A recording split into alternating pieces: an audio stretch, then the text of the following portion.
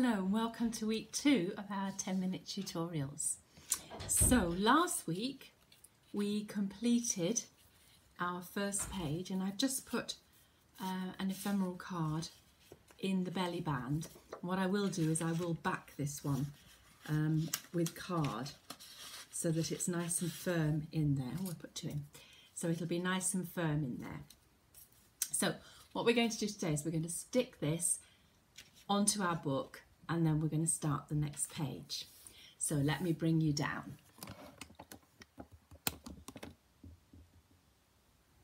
Okay, so the first thing we're going to do is we're going to stick this page into our book. So we need to make sure that we've got our front cover. So if you remember, we did 2 folds. We did a fold there and we did a fold there. So this bit is our front cover and this is going to be where our spine is made.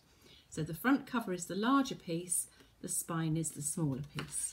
So if we lay it flat, you should see we've got the front cover, then we've got a little mountain fold, then we've got a valley fold, and then we've got the third of the score lines that we made.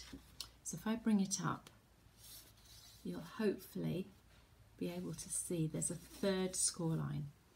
And what we're going to do is we're going to butt the page up to that score line.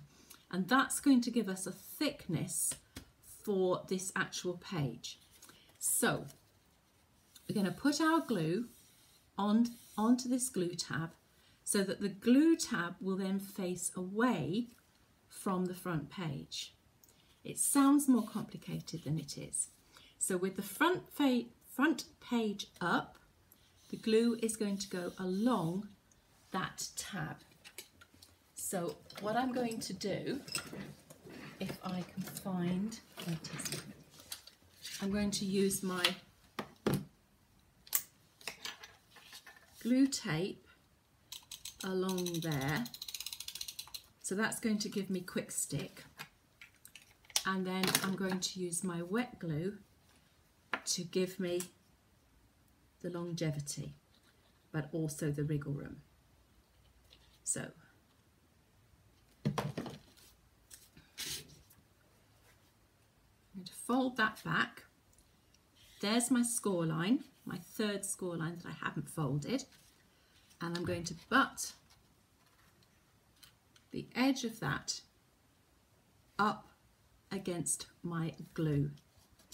And I'm going to stick my page down, making sure that it's level top and bottom and that it's straight.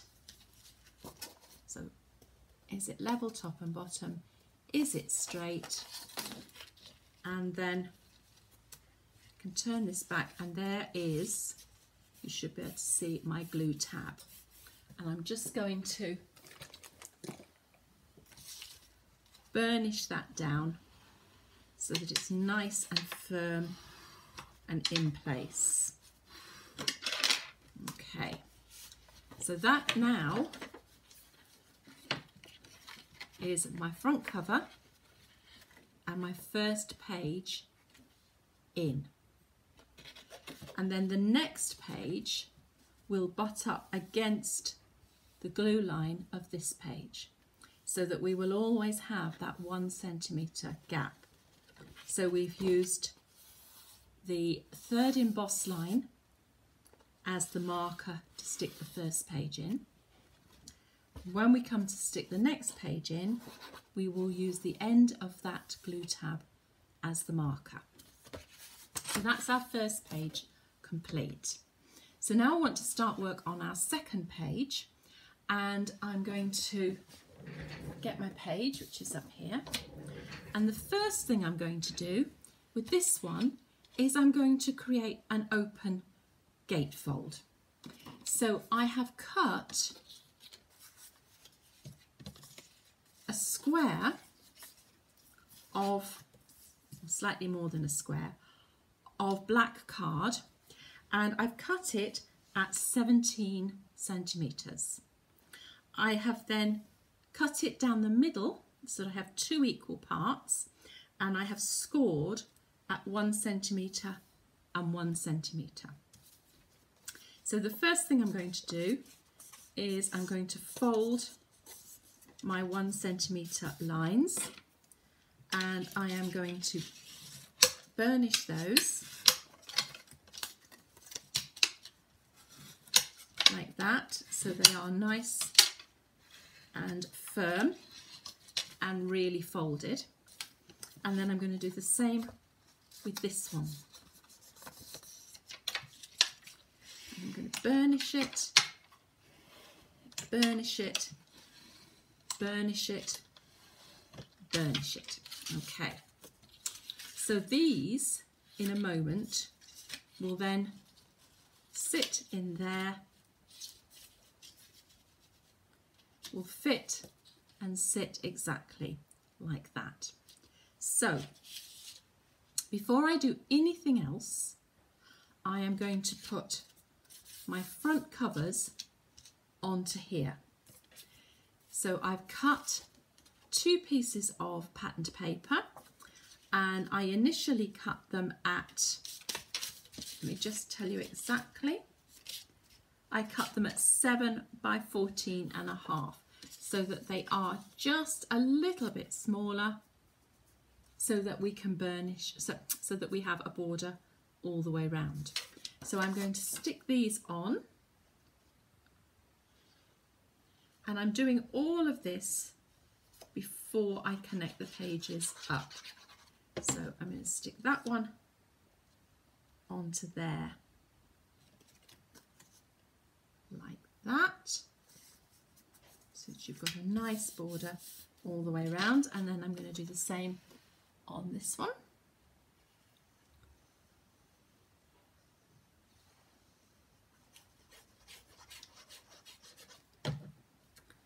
Like that. So those are going to be my 2 flaps, which are going to stick on like that. Now I want a way of closing them. So what I'm going to do is I'm going to get my pencil, which is here somewhere, and I'm going to mark at the halfway. So this is 15, so halfway is 7.5. And then I'm going to get a hole punch, and I'm going to create a small hole, and I want it, I've got my little measurements along there, so I want it at about 1 centimetre in. So on the halfway, about 1 centimetre in, and I'm going to make a little hole, so you can see my little hole.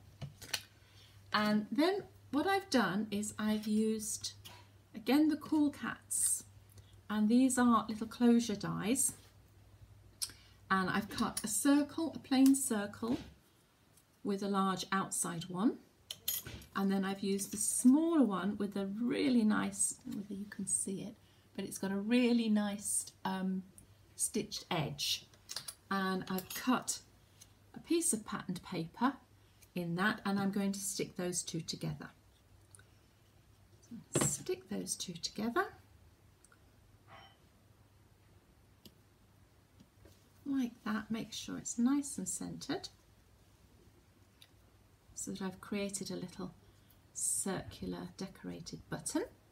And then I'm going to get my hole punch again, and using the same small side. So this one is a crocodile, and it's got 2 different size holes. So I want the smaller of the 2. Just double check that, yes. And I'm going to go about 1/3 of the way in and just make a little hole. So I've just made a little hole in that. And then somewhere on all of this mess, okay, I'll get a new one out. I'm going to use you can use a brad, or you can use a split pin, whatever you want to use. And we're going to attach that to our little hole like that, and oops, open it up and attach it firmly so that that is sitting halfway across. So when we put the second half in, that's going to hold that in place until we want to open the door. And now, once we've done that, we can put the back pieces on. So I'm going to do this, and this is going to cover up that split pin. But what I don't want to do is put glue over the split pin. So when I glue, I'm leaving that bit because otherwise the split pin won't spin.